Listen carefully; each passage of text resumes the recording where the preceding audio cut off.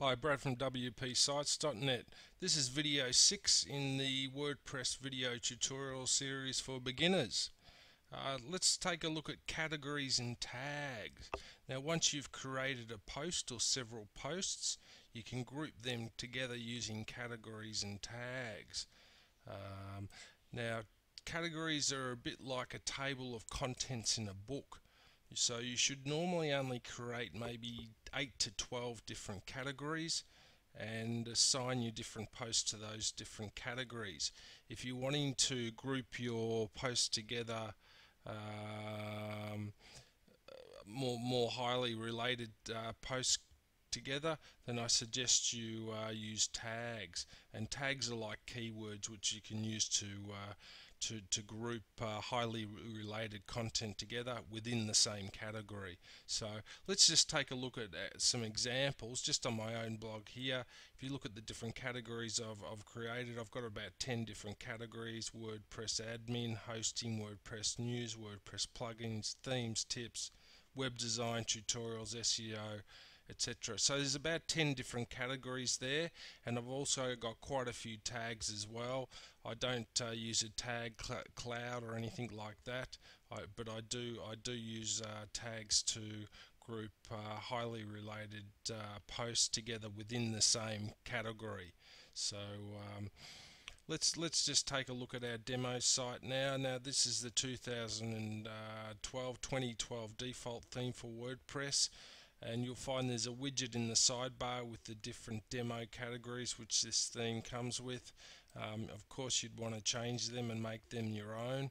So let's just look at how to create categories and tags. So we'll go into our dashboard, we'll go down to posts, and under the post tab you'll see categories and tags. So let's just have a look at categories first. Let's create a category named WordPress themes. So just type in the name for the category here.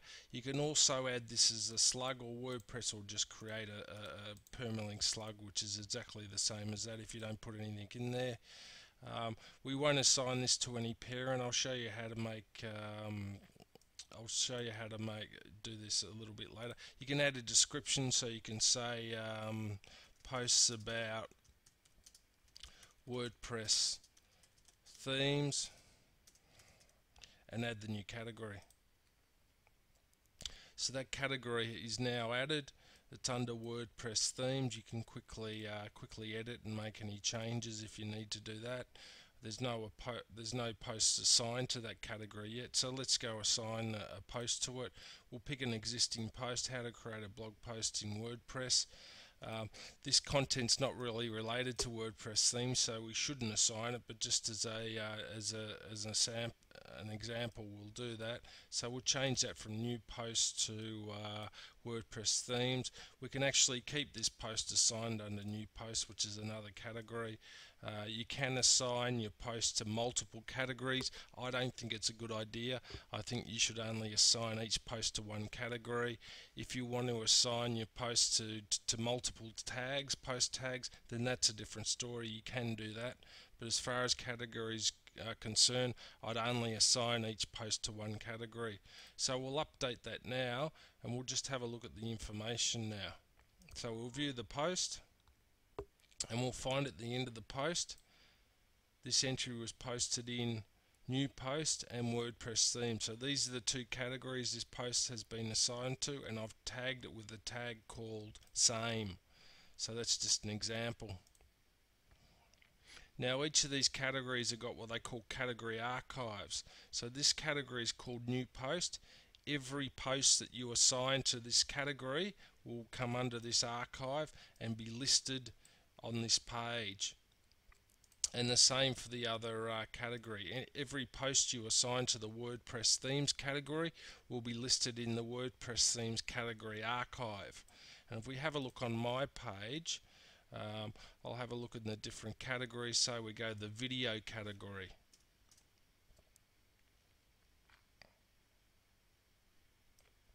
It's probably not a good idea.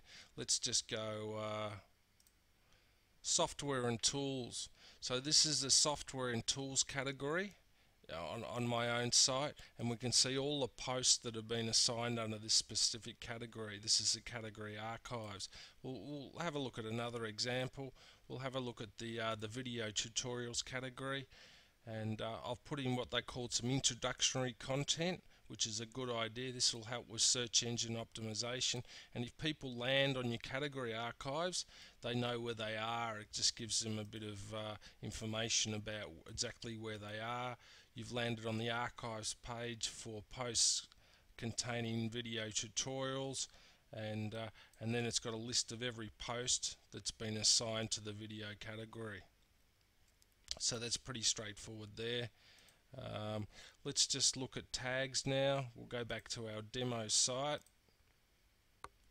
and we'll go into tags. And tags are like keywords that you create to group highly related content together within the same category.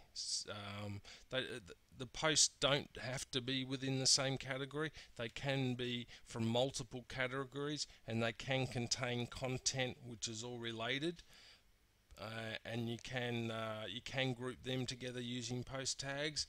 Personally, I think it's probably better to only group together content which is assigned to one category and group that together using post tags, but that's not what a lot of people do. They tend to use a lot of different post tags. So you be the judge.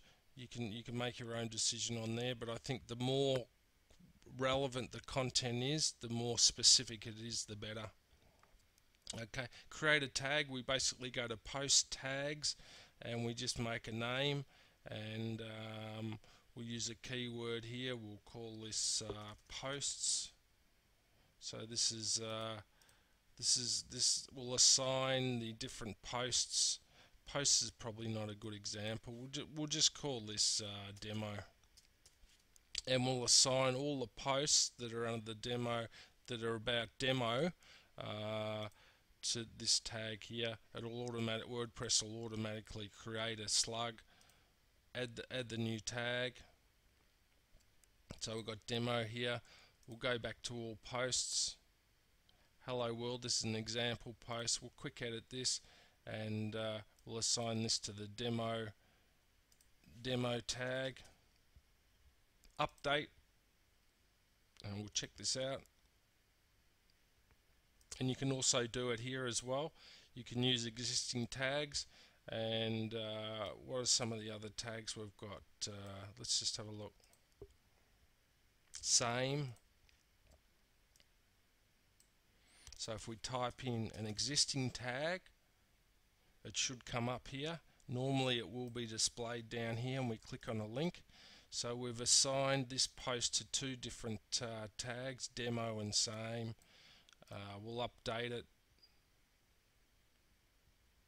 and that's pretty much it for tags. We'll just have a look at the post. When we click on any of these tags, we've got an archive of tags. So every post that's been assigned this tag will be included in this archive. So they're very similar to categories, but it's a lot more broader when you're using tags. You can create an unlimited amount of tags if you like, and group highly related content together using post tags. Let's just have a look at subcategories. You can also create subcategories. I don't personally do this, but you can see in the demo site here they have created subcategories. So you could create, you could have a main category called themes. We'll create that. And then you could have different types of themes. You could have thesis, and we'll just list the premium themes. Parent is themes. So thesis is a type of premium theme. It's a brand of premium theme, and we'll have that as we'll create that as a child category, and the parent category will be themes. So there we go there, and we'll create another one. We'll call it Genesis. which is a theme framework which I use. Parent will be themes, and you could go right down there and you could have also Woo themes, and there's three of the main premium theme developers that develop WordPress themes, so maybe we could change that to WordPress themes. And these are the different types, different brands of premium WordPress themes: Genesis, Thesis, and Woo themes. So that's not a bad idea, creating child categories and linking them to the parent category. Personally, I don't use it. I just use main categories, and I use about 10 categories, and I probably use about 30 or 40, probably around 40 odd different post tags. So that's pretty straightforward. You can make changes to your categories. I've written an extensive post on this. We'll just go back to the WordPress video tutorial series.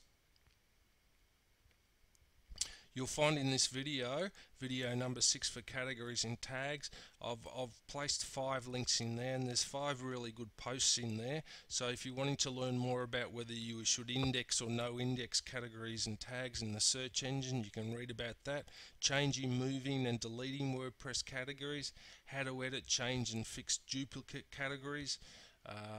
Here's some post category tips to improve the rank of your archive pages, and that'll include how to create introductory content for your category and your post tag archives, which I've shown you before, and there's some more information on categories and tags which will help you learn the basics of how to use categories and tags in WordPress. If you've got any questions on categories and tags, just leave a comment down below. I'm more than happy to reply to any comments down there. The next video we'll take a look at adding links, and links are really important, internal links and external links in WordPress. So thanks for watching, and see you next time. Cheers.